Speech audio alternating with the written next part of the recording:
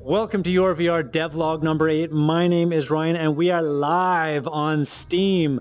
So you can go to Steam and search for YVR right now. Pick up a copy. It's on sale for $14.99 and come in here and try it out for yourself. But we have a ton of content to get through as it's been 2 weeks since the last devlog. We've been so busy with the release that I haven't had a chance to do more devlogs. So I'm going to cover a lot in a short period of time, starting with our main menu house. We decided instead of starting you off in the main world, we wanted to give you like a lobby of sorts. The main reason was so that you could choose what kind of game modes you went into, starting with our practice forge. And I haven't unlocked it in the main game yet, but you can see that there is a forge and a smelter in there with unlimited resources, so you don't have to worry about gathering resources and learning how to forge while you're wasting resources that you gathered. And then our main open world. So in the rest of those, there's just some scrolls around with some information, motion sickness, patch notes, and some toys to play with. But we are here for the open world, so let's give that a gander and go see what we have. Okay, here we are in our starter house, pretty much the same way as it was before. I've made a little bit of a mess, but what we do have different here is a weapons rack on the wall, as well as spawners for tools on the table. So what we wanted to do was make sure that if you lost a crossbow or a pickaxe, that you didn't have to go and buy a new one. You could always come back here and retrieve kind of these base weapons. So when an object is out in the field somewhere, you've lost it, you'll see a transparent spawner of that object, and then you can just click the trigger here and get it in your hand. And it's the same for your quivers and for your bows and your crossbows.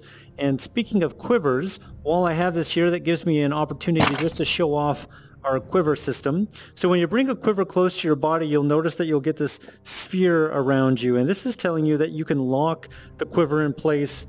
A lot of games will have it so you have to reach behind your head and grab the arrow, or you reach at a fixed quiver at your waist. But what we wanted to do was we wanted to let you kind of specify where on your body you wanted this quiver, where it felt comfortable for you. So I mean, even if I wanted to have it back behind my head, I could, but I don't find that very comfortable.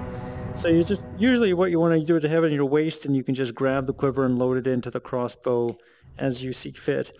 Same with the arrow quiver as well. And when I want to take it off, I just use the side buttons on the controller, pull it out, and I just drop it over there. So again, nothing much else has changed in the starter house. We've got a scroll on the wall with just a bunch of instructions with how to get out into the world and how to use the menu and whatnot. And at the end of that scroll, it tells me that I got to put a log in the fire, so I'm going to go do that. And then now we can see that this sphere here went from red to blue, which means it is now open. And like I said, I've got a ton of content to get through here in less than 40 minutes, so I'm going to make this quick and just jump around a little bit and go over everything bit by bit, and then probably make specific videos on things like the smelter or the blacksmith. First thing first, though, I'm going to turn the music down so that isn't overpowering me. And there we go. So we've got our weapon stalls. Now this is something that you're going to have to build in the game, and we have a whole kind of building construction system that's at a preliminary phase. But I've just had these already set up for me, so I wouldn't have to go through there. And this is where you can just come and buy weapons. So everything now costs gold to buy. You can see that the bow and the crossbow are both 2 gold. And you get gold from selling ingots and selling anything really that you want. So you can see if I look at my menu, I don't have enough gold, so I'm going to have to go and find some and come back and buy these later. Our archery range is now a little bit more polished, a lot less of a test environment. And we've got a couple games that I'll also come back and show you later as well.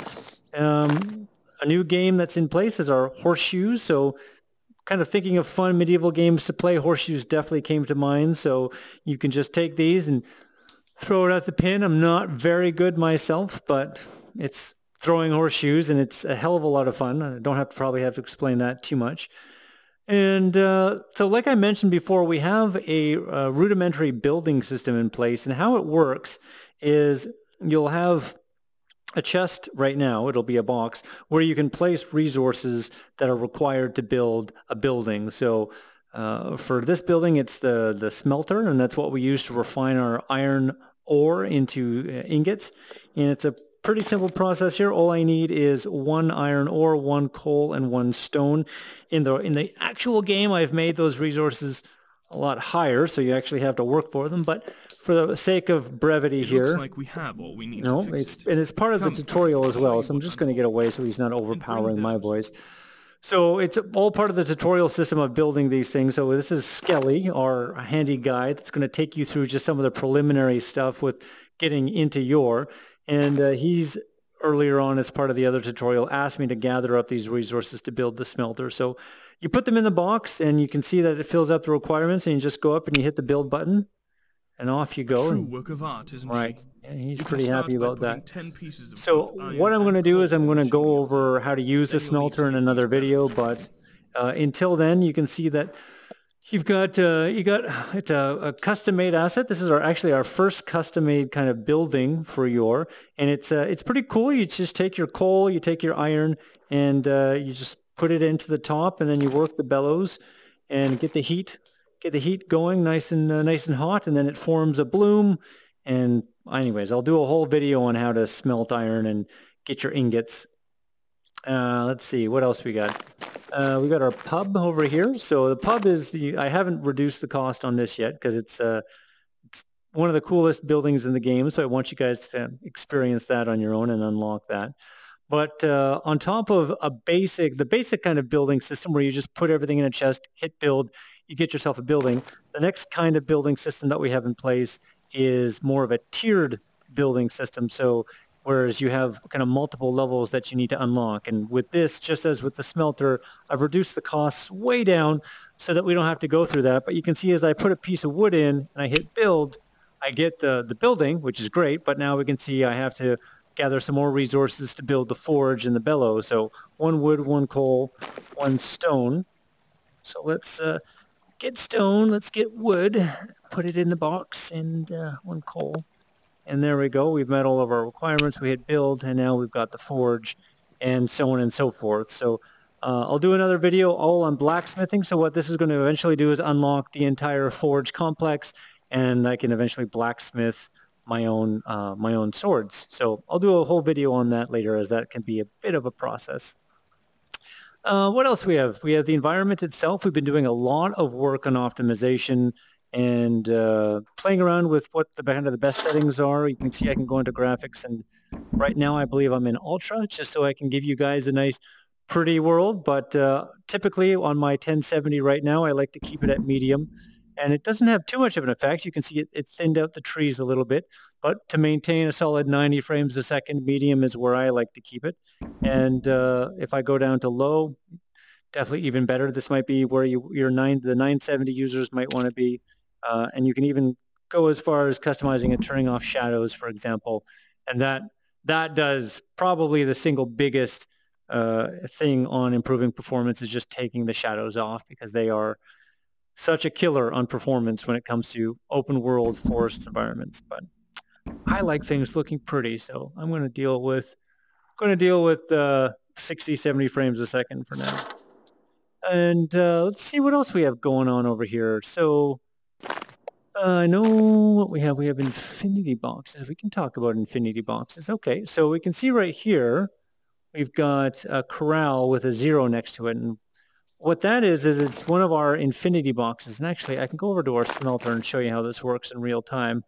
And so what we wanted was a way that you could gather dozens or hundreds of resources without needing to physically kind of stack them up on top of one another. And as well as we have a garbage cleanup system, whereas if something's on the ground for a half an hour, it'll just despawn. So what we've created are these infinity boxes or infinity piles. And this is just a simple counter that gets displayed. And I can go on a big, resource gathering mission, gather a bunch of my resources, and then just throw it into the pile where it gets added on as a number and not as a physical representation, which lets you store a lot more things in a lot more of an efficient way. So that's the infinity piles. We've got buying and selling, selling resources in order to unlock the weapons. And you can see right now we still have our basic weapons, our crossbows, our bows, and our hand crossbow. And we'll probably do a whole another video on the final the final iteration of those weapons later.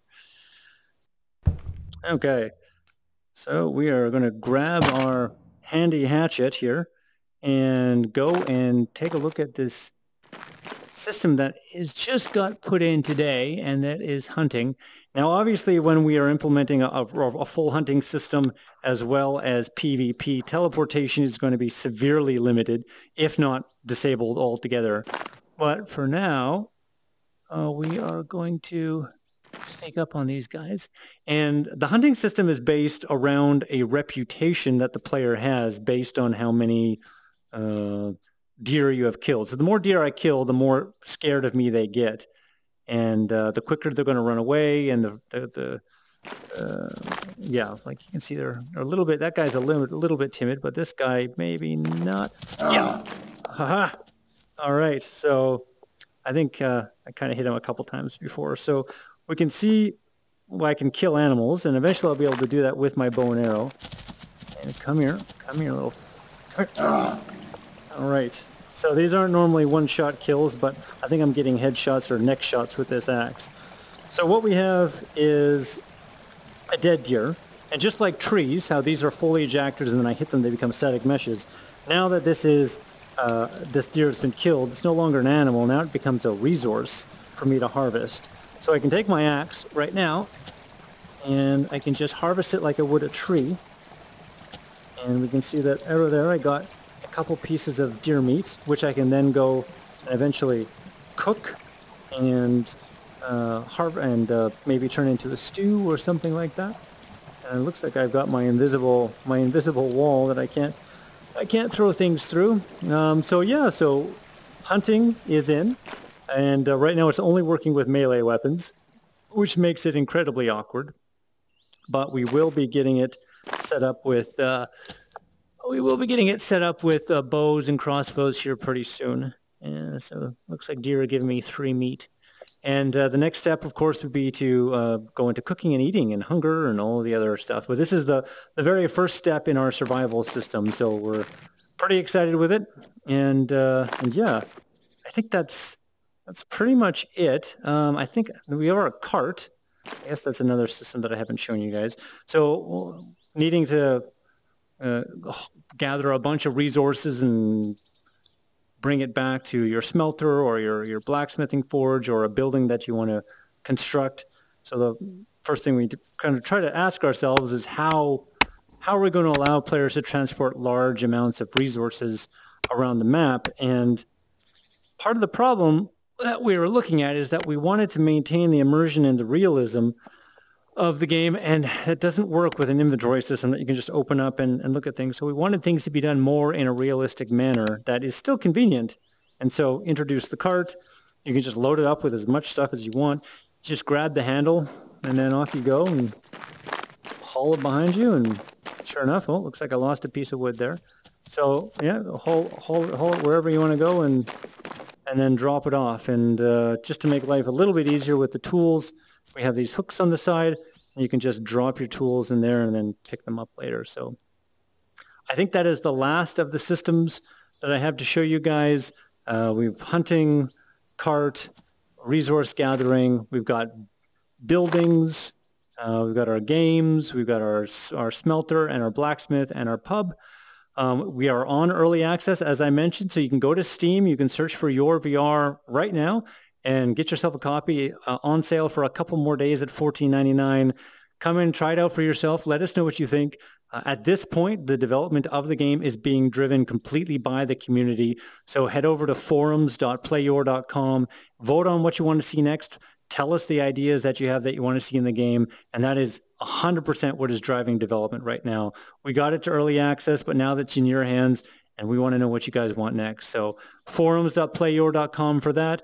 Go to www.playyour.com for just a general information about the game, or facebook.com/yourvr, or hit us up on Twitter at twitter.com/your_VR. My name is Ryan. Leave your comments in the comment section below, and thank you so much for being with me here today. We'll see you next time.